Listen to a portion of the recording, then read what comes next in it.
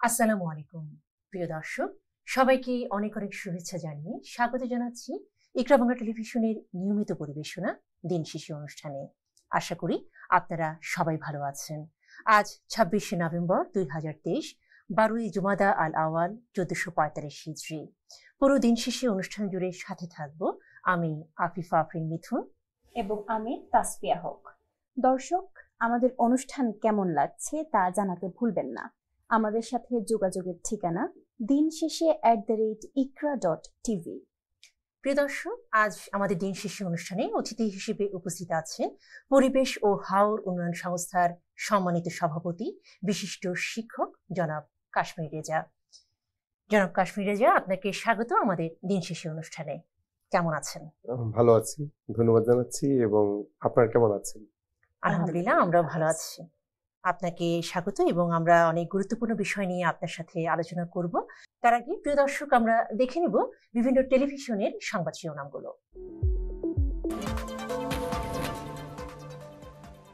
বিএনপির অবরোধের প্রভাব নেই রাজধানীতে, বিভিন্ন স্থানে থেমে থেমে যানজট। দূরপাল্লার বাস চলছে কম, কর্মসূচি প্রত্যাখ্যান করে আওয়ামী লীগের বিক্ষোভ। শ্রম আইন লঙ্ঘনের মামলায় আদালতে ডক্টর ইউনূস সহ গ্রামীণ টেলিকমের 4 কর্মকর্তা। আবারও হয়রানির অভিযোগ আসামির আইনজীবীদের। আন্দোলনের নামে জানমালের ক্ষতি সাধনকারীদের ছাড় নয় প্রধানমন্ত্রীর হুঁশিয়ারি। এইচএসসি সমমানের ফল প্রকাশ করে তৃতীয় লিঙ্গের মানুষদেরও সমান সুযোগ দেওয়ার আহ্বান।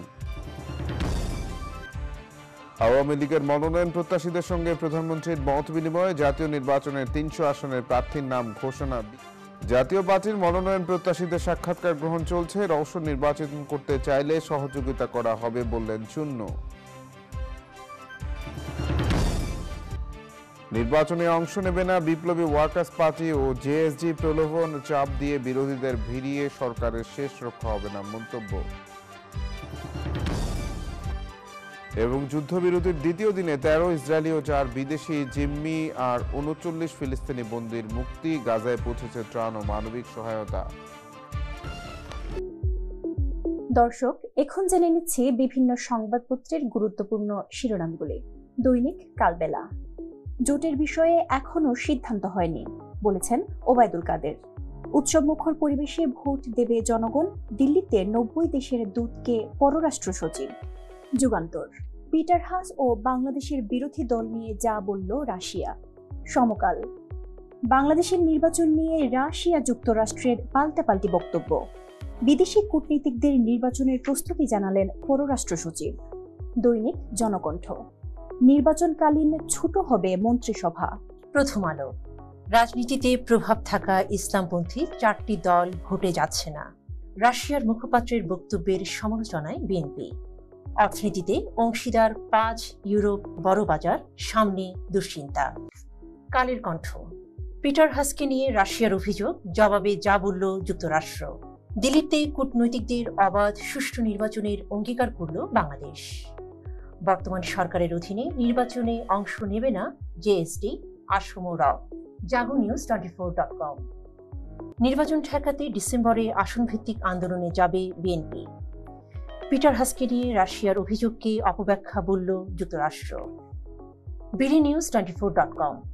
গাজায় যুদ্ধবিরতির পর কি হবে?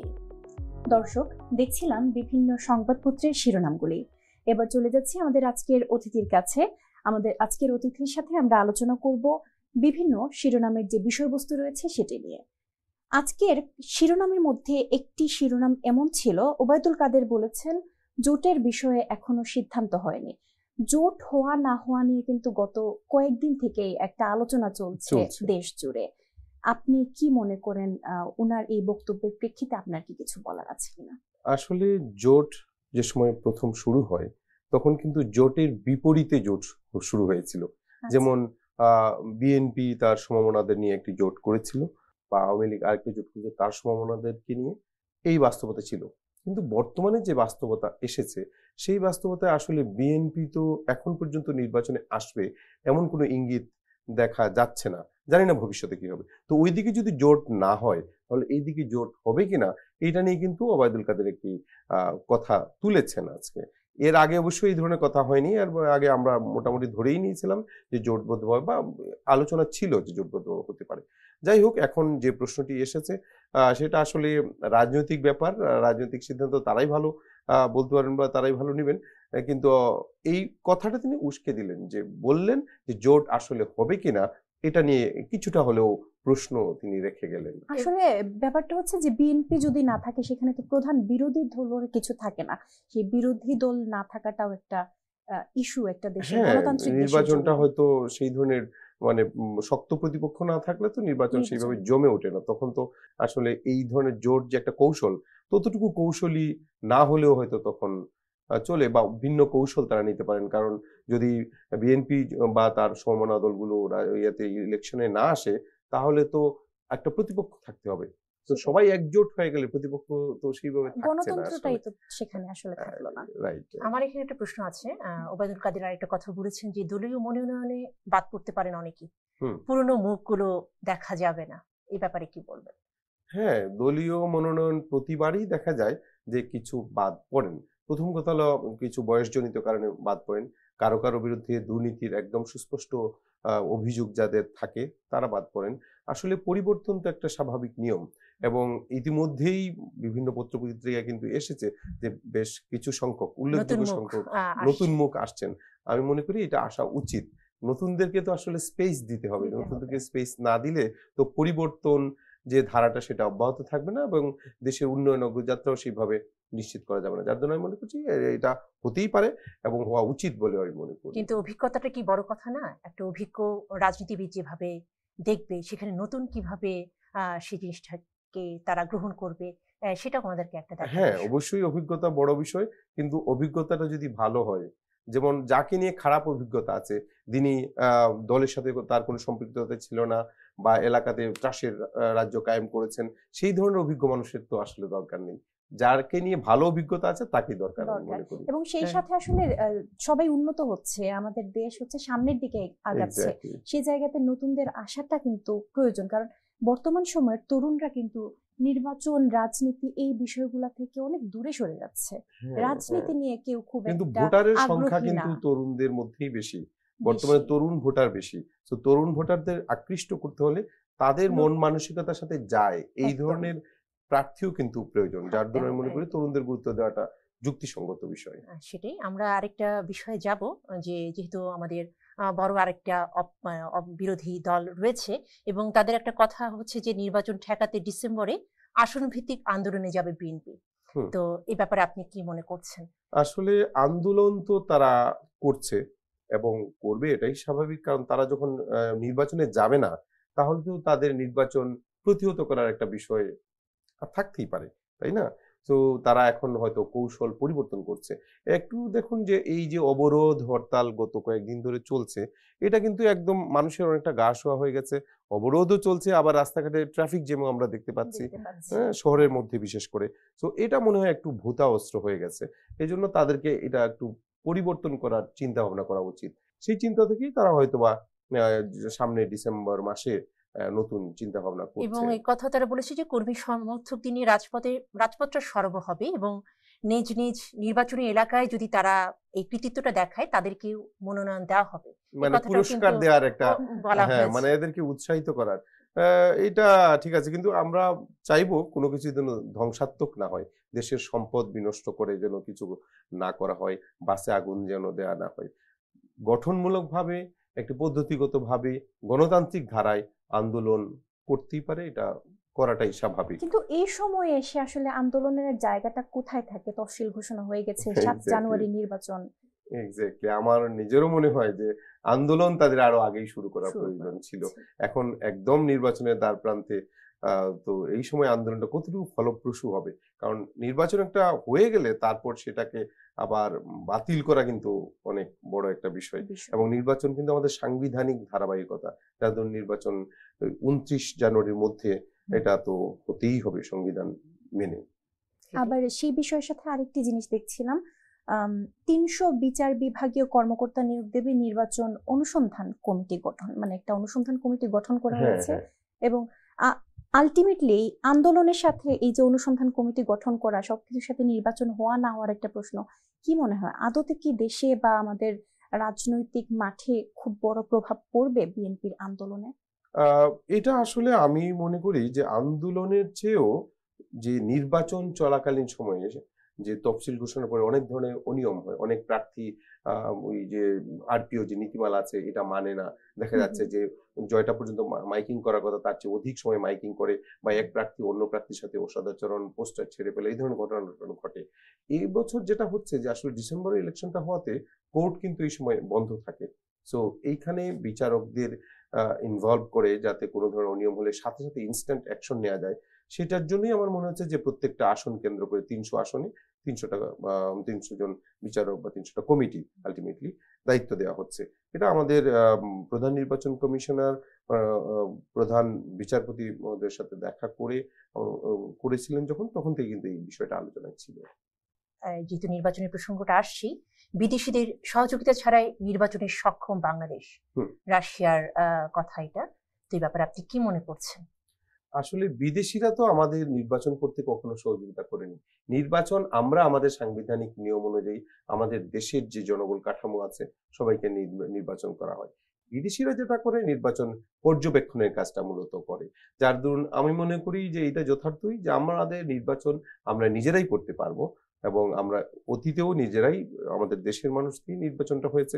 সো বিদেশিদের এত নাক গলানোর আমার মনে হয় নির্বাচন নিয়ে সুযোগ নেই। হ্যাঁ, তারা পর্যবেক্ষণ করতে পারেন নির্বাচনটা অবাধ সুষ্ঠু হয়েছে কিনা, সেটা তারা করতে পারেন, এই ধরনের মন্তব্য তারা করতে পারেন বা ইন্টারন্যাশনালি তুলে ধরতে পারেন, কিন্তু নির্বাচন প্রক্রিয়ায় তাদের কিছু করার আছে বলে আমার মনে হচ্ছে না। কিন্তু যুক্তরাষ্ট্র কিন্তু বলেছে যে আমরা সাথে আছি, দল বাংলাদেশ যেদিকে যাবে যেভাবে করবে আমরাও সেটার সাথেই থাকবো, অবাধ সুষ্ঠু নির্বাচনের সাথে আমরাও থাকবো, এটা যুক্তরাষ্ট্র বলেছে।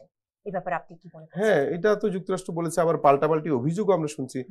রাশিয়া যুক্তরাষ্ট্রকে বলছে যে বাংলাদেশের অভ্যন্তরীণ ব্যাপারে পিটার হাস বিশেষ করে তার যে কার্যকলাপ সেটা নিয়ে রাশিয়া প্রশ্ন তুলেছে। এটার আবার পাল্টা জবাবও কিন্তু দিয়েছে আমেরিকা। তারা বলছে যে না, আমরা তো কোনো দলকে সাপোর্ট করছি না, আমরা জাস্ট গণতান্ত্রিক ভাবে অবাধ ও সুষ্ঠু নির্বাচন যাতে হয় সেই ব্যাপারে আমরা কথা বলছি। হ্যাঁ, ঠিক আছে, আসলে পরাশক্তি তো রাশিয়া এবং যুক্তরাষ্ট্র, এরা তো একে অপরের এগেইনস্টে সচরাচরই থাকে, শুধু বাংলাদেশ বলে কথা নয়, সব জায়গায় থাকে। সো এটা তারা বলছে, এটা বলবে, এটাই স্বাভাবিক। কিন্তু বাইরের কেউ সরাসরি বাংলাদেশের নির্বাচন প্রক্রিয়া যদি হস্তক্ষেপ করে, তাহলে আমাদের দেশের যে সার্বভৌমত্ব সেটা তো আর সেভাবে থাকলো না। এখন পর্যন্ত যা আলোচনা করেছি, নির্বাচন যেহেতু সামনে, এই আলোচনাটাই আসলে এখন সবচেয়ে বেশি চলছে। তার বাইরে যদি এখন একটু অর্থনীতি বা বাণিজ্য নিয়ে কথা বলতে চাই, দেখতে পাচ্ছি এখানে একটি শিরোনাম এরকম রয়েছে যে ইউরোপ বড় বাজার, সামনে দুশ্চিন্তা। এই যে ব্যাপারটা যে অর্থনীতিতে অংশীদার পাঁচ বা আমাদের রপ্তানি এবং আমদানি নিয়ে কিছু কথা উঠছে ইদানিং, এখানে বলা হচ্ছে যে আমাদের যে বাংলাদেশি রপ্তানি পণ্যগুলো আসে সেগুলোর বেশিরভাগই হচ্ছে ইউরোপীয় ইউনিয়নের দেশগুলো থেকে আসে। একটা আশার ব্যাপার হচ্ছে যে বাংলাদেশ এতদিন ছিল স্বল্পোন্নত দেশের তালিকা, এখন একটি মধ্যম আয়ের দেশে কিন্তু বাংলাদেশ যাচ্ছে। সেক্ষেত্রে অর্থনীতিতে এবং বাণিজ্যতে তার কোনো খারাপ প্রভাব পড়বে কিনা? এটা আসলে একটা চিন্তার বিষয়, কারণ আমরা এখন জিএসপি সুবিধা পাচ্ছি। আমরা অলরেডি এলডিসি গ্রাজুয়েশন হয়েছে, এটা পার্মানেন্ট 2026 সাল থেকে। 2026 সালের পরে আরো 3 বছর আমরা জিএসপি সুবিধাটা পাবো। এরপরে আমরা পাবো কিনা, তখন অবশ্যই জিএসপি প্লাস থাকবে, সেই সুবিধাটা পাবো কিনা সেটা নিয়ে প্রশ্ন আসছে। তো সেই ক্ষেত্রে যেসব শর্তগুলো আছে সেইখানে আসলে দেশে মানবাধিকার পরিস্থিতি কতটুকু ভালো, এর সাথে অবাধ সুষ্ঠু নির্বাচন, এইসব বিষয়ের কিছুটা লিঙ্ক তো অবশ্যই আছে। হ্যাঁ, তারপরেও আমার মনে হচ্ছে যে জিএসপি সুবিধা যে আমাদের পেতেই হবে এমন তো কোনো কথা না, কারণ এরা কিন্তু আমাদের কাছ থেকে প্রতিযোগিতার ভিত্তিতে পণ্যগুলো কিনছে। আমরা অন্য দেশ থেকে কম দামে দিচ্ছি, ভালো কোয়ালিটির পণ্য দিচ্ছি, তখনই কিন্তু বিদেশে আমাদের কাছ থেকে কিনে। হ্যাঁ, জিএসপি সুবিধা যদি আমরা পাই তাহলে আমরা বাড়তি 1% 2% একটা অ্যাডভান্টেজ পাই, এবং এটা প্রতিযোগিতার ক্ষেত্রে আমাদেরকে সহযোগিতা করে। তো সক্ষমতা, আমাদের দেশ উন্নত হবে, সক্ষমতা বাড়বে, সক্ষমতা বাড়লে আমরা সেভাবেই চ্যালেঞ্জ মোকাবেলা করব।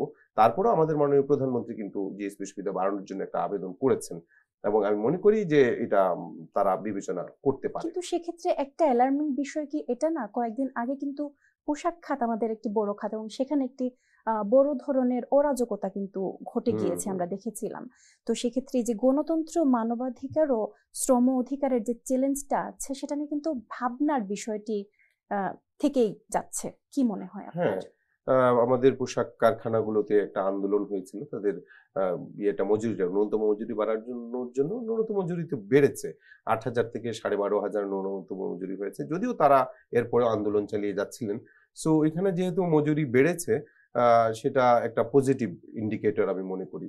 এখন যদি সবাই পোশাক খাতে যারা আছে তারা যদি সুশৃঙ্খল ভাবে কাজ করে এবং তাদের যদি আর কোনো প্রশ্ন না থাকে, যদিও তাদের কিছু প্রশ্ন তো এরপরেও ছিল, কিন্তু এই মুহূর্তে কিন্তু এই ধরনের কোনো আন্দোলন হচ্ছে না। সো এটাকে যদি আন্তর্জাতিকভাবে অ্যাকসেপ্টেবল মনে করে তাহলে তো জিএসপি সুবিধার ক্ষেত্রে এটা বড় কোনো বাধা হয়তো হবে না। সেই সাথে আসলে কর্মপরিবেশটাও নিশ্চিত করতে হবে আমাদের। Definitely কর্মপরিবেশ important. জনাব কাশ্মীর রেজা, আপনার সাথে আরো কিছু বিষয় নিয়ে কথা বলবো, তার আগে আমরা জেনে নিই আন্তর্জাতিক গণমাধ্যমের কিছু সংবাদ শিরোনাম। Sky news: More hostages expected to be released today as IDF says it downed missile launched from Lebanon. ITV News: More hostages to be released by Hamas as first group in good health. TRT World: Tel Aviv gets second list of captives to be swapped for Palestine seized by Israel. Truce allows Palestinians in Gaza to visit graves of relatives killed by Israel. জনাব রেজা, আমরা আন্তর্জাতিক গণমাধ্যমের কিছু শিরোনাম দেখছিলাম এবং শিরোনামে যে কথাটা বেশি উঠে এসেছে, গাজায় যুদ্ধবিরতির মেয়াদ বাড়ানো নিয়ে যা বললেন বাইডেন, এবং উনি কিছু বিষয়ে আশাবাদও ব্যক্ত করেছেন। প্রথম কথা হলো যে প্রায় 1.5 মাস যুদ্ধ চলার পরে এই 4 দিনের যুদ্ধবিরতি হয়েছে, এটাকে আমরা সাধুবাদ জানাই। এবং এই 1.5 মাসে যে হত্যাযজ্ঞ চলেছে বিশেষ করে গাজায়, সেটা বর্ণনাতীত বিষয়। তো এই যে যুদ্ধবিরতি হয়েছে সেটা যেটা বাইডেন বললেন যে 4 দিন হয়েছে, এটাকে তিনি স্বাগত জানিয়েছেন এবং এটা যাতে আরো বাড়ে তিনি সূচনা বলেছেন, এটা যাতে প্রলংড হয় সেটার ব্যাপারে তিনি কথা বলেছেন। ভালো। এবং যুক্তরাষ্ট্র যদি চায়, আমি তো মনে করি শুধু যুদ্ধ বিরতি 4 দিন 5 দিন নয়, তারা পুরো যুদ্ধটাই কিন্তু বন্ধ করতে পারে। কারণ এই কথাটা কিন্তু প্রচলিত আছে বিভিন্ন মাধ্যমে যে যুক্তরাষ্ট্র ইসরায়েলকে পিছন থেকে মদত দিচ্ছে, এই কথাটা কিন্তু আছে বিভিন্ন ভাবে এবং বেশ কিছু ইনিশিয়েটিভও যুক্তরাষ্ট্রের আছে। তো এই জন্য আসলে আমি মনে করি যে বাইডেন কি আরেকটু কনসিডার করবেন যে আসলে যুদ্ধ বিরতিটা একটু দীর্ঘ হোক এবং যুদ্ধটা যেন বন্ধ হয়, সেই প্রচেষ্টা যদি বাইডেন নেন, আমার মনে হয় বিশ্ব সম্প্রদায় আরো বেশি খুশি হবে। সেক্ষেত্রে আরো একটি বিষয় হচ্ছে, মানুষ কিন্তু দিন দিন উন্নত হচ্ছে, সামনের দিকে আগাচ্ছে, চিন্তা ভাবনা ধারণা সবকিছু ভালোর দিকে যাচ্ছে। সেই জায়গাতে সেই যে জিম্মিদেরকে কেন্দ্র করে আসলে যুদ্ধ বিরতি দেওয়ার যে প্রয়াস, এটা আসলে কতটা যৌক্তিক, কতটা মানবিক? এই যে মানুষগুলো দুই পক্ষই কিছু মানুষকে জিম্মিকে মুক্তি দিয়েছে, তাদের যে মুক্ত হওয়ার পরে তাদের যে বিষয়টা তার পরিবারের কাছে যাচ্ছেন, একে অপরকে ধরে কান্নাকাটি করছেন, অনেকে কিন্তু তাদের পরিবারের যারা নিহত হয়েছে তাদের কবরে বা সমাধিস্থলে যাচ্ছেন। তো এই যে বিষয়টা, তারা এই যে মুক্তি পাওয়াটা, এটা তাদের জন্য একটা বিরাট বিষয়। এবং যারা এখনো বন্দী আছেন তাদের জীবনটা আপনি চিন্তা করেন, তো আমার মনে হচ্ছে যে এটা এই যুগে বিজ্ঞান প্রযুক্তির এই উৎকর্ষতার যুগে মানুষকে খুন করবে, জিম্মি করবে, এটা কোনোভাবে মেনে নেওয়া যায় না। আমরা আসলে এই বিজ্ঞান প্রযুক্তিতে এগিয়ে, আমরা কি আসলে এগিয়েছি? আমার তো মনে হয় না। যদি এই ধরনের প্রেক্ষাপট থাকে তাহলে আমাদের অবশ্যই আমরা বলতে পারবো না যে আমাদের মানবিকতা এগিয়েছে। আমার একটা প্রশ্ন আছে, মানে মেয়াদ বাড়ানোর ব্যাপার নিয়ে বাইডেনই বলেছে যে ইসরায়েল ফিলিস্তিনের মধ্যে দ্বিরাষ্ট্রিক সমাধানের রূপরেখা তৈরির ব্যাপারে নতুন করে কাজ করার একটা সময় এসেছে। এটা আপনি কতটুকু যুক্তিযুক্ত বলে মনে করেন? এটা বাইডেন বলেছে আর কি।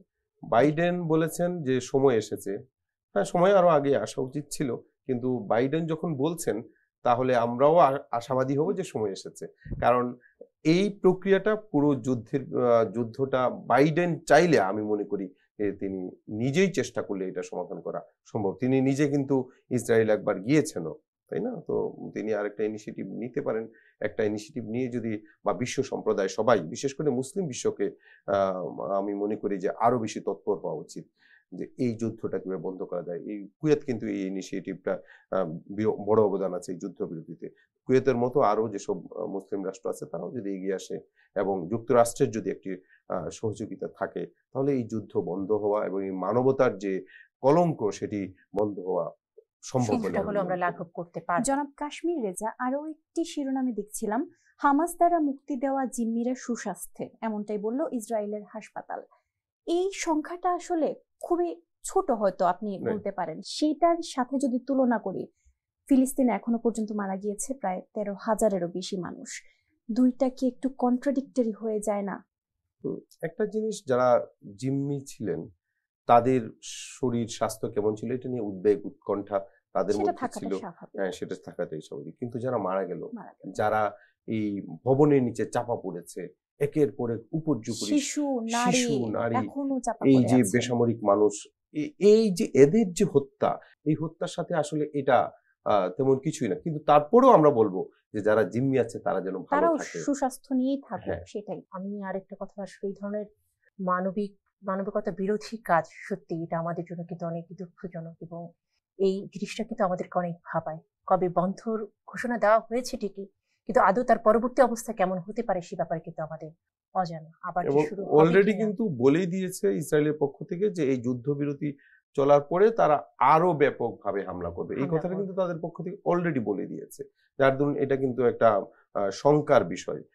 আর এই যুদ্ধবিরতি, এই যুদ্ধ আর কোথাও যেন না হয়, কারণ এই যে পোলারাইজেশন, একদিকে যুক্তরাষ্ট্র থাকবে, একদিকে রাশিয়া থাকবে, তারা একদিকে যুক্তরাষ্ট্র সাপোর্ট করলে রাশিয়া সাপোর্ট করে না। ইভেন জাতিসংঘ কিন্তু কার্যকরভাবে কাজ করতে পারে না এই পোলারাইজেশনের কারণে।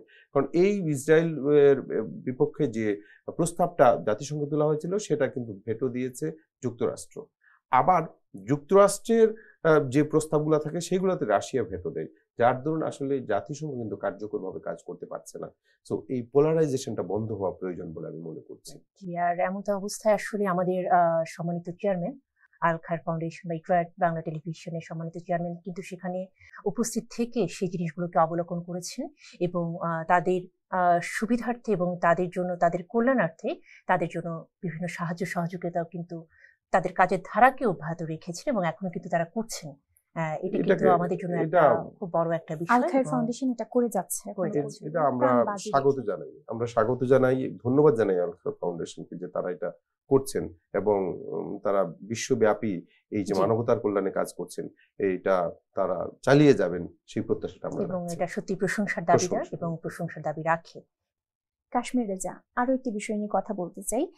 একটি সংবাদ মাধ্যমে আমরা দেখছিলাম যে যুদ্ধবিরতি চলছে, সেই সুযোগে হচ্ছে ফিলিস্তিনে যারা রয়েছেন, তারা যারা গাজার ছিলেন, গাজার অধিবাসীরা সবাই যারা বেঁচে আছেন এখন আল্লাহর রহমতে, তারা হচ্ছেন নিজ নিজ বাসভূমিতে ফিরে যাচ্ছেন এবং সেখানে গিয়ে যারা নিহত আত্মীয় ছিলেন তাদের কবর জিয়ারত করছেন। বিষয়টি আসলে কতটুকু মানবেতর আপনার জায়গা থেকে? খুবই মানবেতর। তারা এই যে তাদের আত্মীয় স্বজন মারা গিয়েছেন, তারা হঠাৎ করে, আমরা সবাই ফিল করি আমাদের আত্মীয় স্বজন মারা গেলে আমরা যখন দেখি লাশ, বা তা তো লাশও দেখতে পারেনি, কবরে গেছেন, এই যে তাদের যে কান্নাটা, এটা আমার মনে হয় আমাদের 71 সালে মুক্তিযুদ্ধের সময় যারা ফেরত এসে দেখেছেন তাদের আত্মীয় স্বজন মারা গেছেন, শহীদ হয়েছেন, একটা মিল আছে।